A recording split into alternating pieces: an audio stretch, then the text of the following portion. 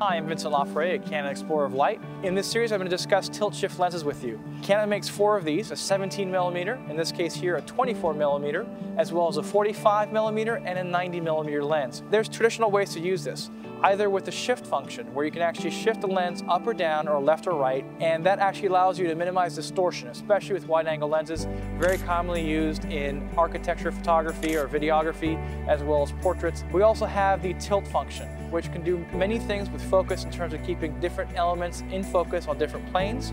And also it's a very creative use that you might know as the miniature effect. This is what I've used on several assignments to make the world, especially from an elevated angle, look like a miniature. We're going to go ahead and show you a few examples of how to use these lenses over the next 3 series. Let's get started. So I wanted to show you a few features with these tilt-shift lenses so you're familiar with every function that they come with. So you can go ahead and tilt it up or down, or shift it up or down. On the other side of the lens, let me go ahead and turn the camera around.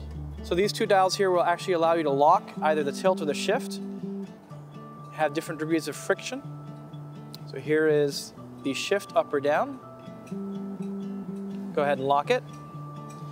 And there's actually a lock button over here that allows you to tilt it up or down. At any point you go ahead and tighten that right there to lock it in place. So here we're going to show you the rotation button. It allows you to rotate the shift function in either a horizontal mode or vertical, or pretty much actually anywhere in between, which is really nice.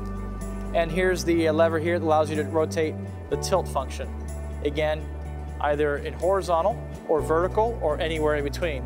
As you notice, you can actually rotate these independent of one another, which is a really special feature with these lenses. So the first thing I'm going to do is I'm going to do a typical example. Here we are underneath the Brooklyn Bridge with the East River in the foreground. Another thing I wanted to mention too is we're having an Atomos Ninja recorder up here, and it's actually recording live feed out of the 5D Mark III. That allows us to see what we're shooting and my adjustments as we go. So we'll go ahead and hit record right over here.